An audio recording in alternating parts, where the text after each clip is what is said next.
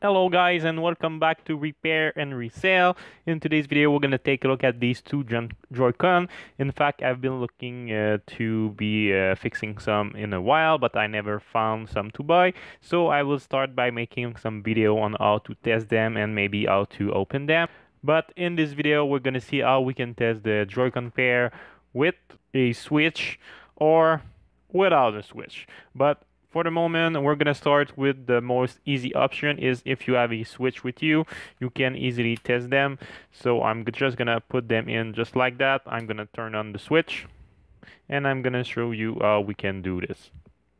So here we go. We're gonna open this up. I'm gonna get you a closer view so you can have a better look at everything. So first thing we're gonna do in the device setting,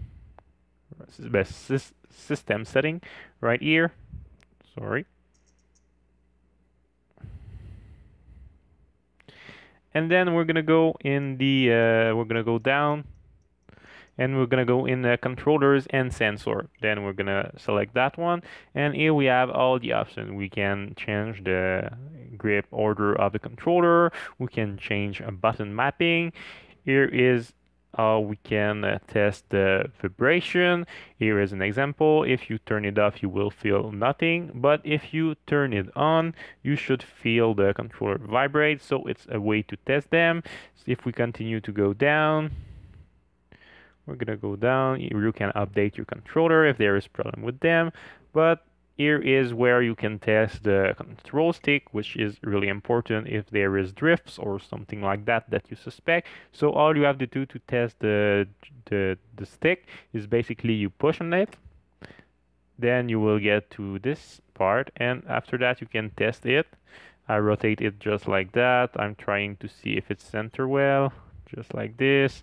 And if there is no problem with it, I would also try while I press the joystick in. Sometime there can be problem with this. So as you can see, this one is going pretty well. I don't see any problem on this one. So we're gonna go for the next one. So here we go, we press it in. Then we can test this one right here. So just like that. And here we go. So as you can see, these are going pretty well. I have no problem at all with it. Just like that. And I try it while being pressed in, just like this. So now that it's test, we can go back and I will show you how you can test the button of your Joy-Con with the switch. Also, you can calibrate motion control of the Joy-Con or of the switch. Basically is when you have to move them. So now we're going to test the input device, which could be pretty useful. We're going to test controller's button right here. And then you can try to press all your button all over and it will appear on the screen, which is pretty useful. Even those presses in. And if you test this button right here to take a picture, it will just take a picture. And if you press the home button, it will just go back to the home menu.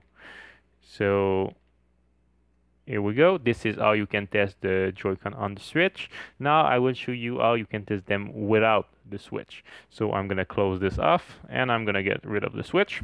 In order to test your Joy-Con without the switch, you will need another device that you can plug them wirelessly to it, because I don't know any adapter that will take the Joy-Con to USB, which you could plug the USB then in a PC, for example. So you will need a device with Bluetooth. I think a lot of PC have some Bluetooth with them, and other one there's also Mac that have that feature.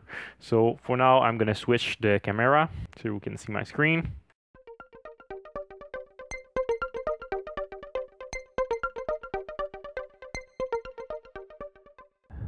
Once you can deal with your Bluetooth device, make sure to turn it on, which I will do. Then you can take your Joy-Con and there is a small button right here. You just press on it. It will start flashing like this and it should find your Joy-Con. So as I can see, this one seemed already to be detected by the system. So I'm gonna pair it with it. it should not take long, and we will be able, once the Joy-Con is paired with the computer, we should be able to test it. Okay, I don't know why, but the left Joy-Con didn't want to sync with the computer, so I'm gonna do it with the right one instead of the left one. Oh, and there it is, the left Joy-Con just should be able to be used with the computer now. It's been done, it just appeared back on the screen. So I'm gonna still wait a little bit for the right Joy-Con to sync, because I want to show you that you can test them individually and that you can test them together on the computer. Okay, so once this is done and that your Joy-Con is paired on the right one, it will appear with a blue ring when it's paired via Bluetooth to your computer. Then you go on the Gamepad Tester website. I will leave a link on the description below. It's totally free, and when you press a button, the Joy-Con will appear on the screen. I will just close this annoying ad.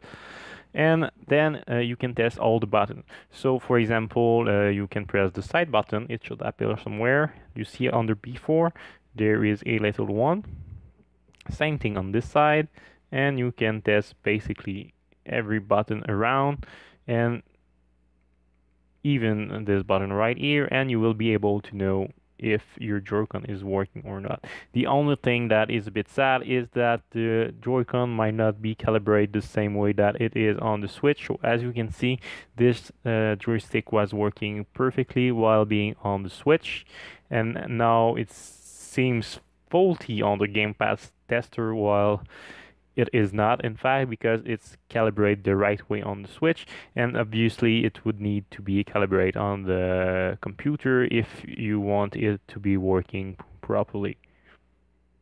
So here we go, and even it doesn't center properly, but because of a dead zone, it doesn't matter anyway, and you don't notice it on when you're playing on the Switch. So this is a perfectly working one. Maybe you would need to take a look at the Joy-Con a bit more. Maybe there is some dust in it. This is why it's not centering perfectly, but otherwise we have I think a pretty good Joy-Con that is working. And if you want to test it as a pair, I think this one is now paired to the controller, so you can also use them as a pair. So now you can test both Joy-Con at the same time. This one you see is have a better calibration for the joystick. It's still not perfect because you cannot hit the one, for example, at the top or the bottom, or we get it on the right. But you see, the calibration is not the same on the computer than on the Switch, and you can also test them as a pair when you have both of them plugged in, so which is pretty nice. So you can save a bit of time. You pair two of your Joy-Con to the computer, and then you can test them together, all the buttons overall, which is pretty nice. You can also test the vibration just by clicking on vibration, and your Joy-Con should vibrate. So it's also nice that you can do this on the computer, but I think it only works with the Chrome browser. So I hope that you enjoyed this video, and have a nice day.